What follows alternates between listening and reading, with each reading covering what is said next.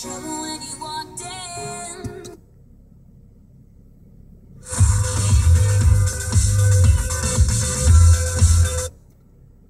So being able to compare loads of different home insurance quotes on your website was cracking. Like I say, I'm not one for technology. I prefer my garden, pruning, with my very sharp, very well-maintained secateurs, which I will not hasten to use if I ever run into that chubby opera singer.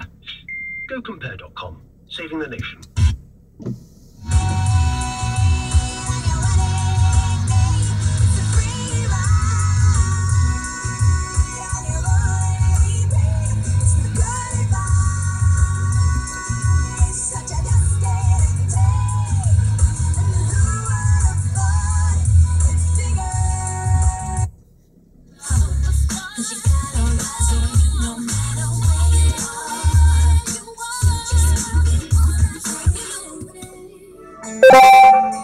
Smooth Radio travel news. The very latest for London and the UK. With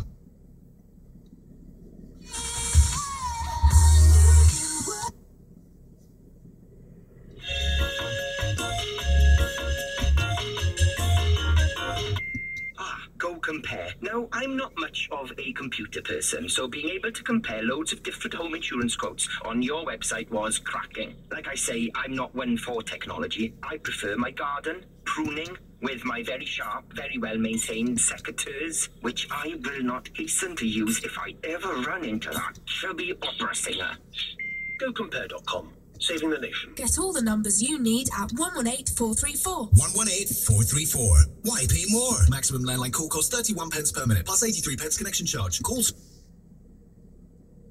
Vici and Nicky Romero. Yeah. That's a big tune. Good tune, big isn't it? tune, big tune. I got some more fresh music.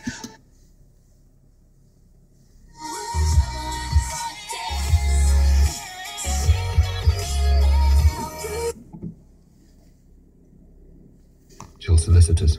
If you've suffered a serious injury, call us on 08000 325 325 or visit. Police time over the investigation. On the 27th of January, a neighbour of murdered Tia Sharp's grandma has been charged with wasting police time. 40-year-old Paul Meehan from Croydon's due in. His body was found in New Addington in August last year. Her grandma's boyfriend, Stuart Hazel's, charged with her murder. Next, Princess Kate's going to visit recovering drug addicts in South London. The Duchess of Cambridge is going to Hope House Treatment Centre in Clapham as part of her public engagements while she's pregnant. The charity helps women who've been dependent on drink and drugs.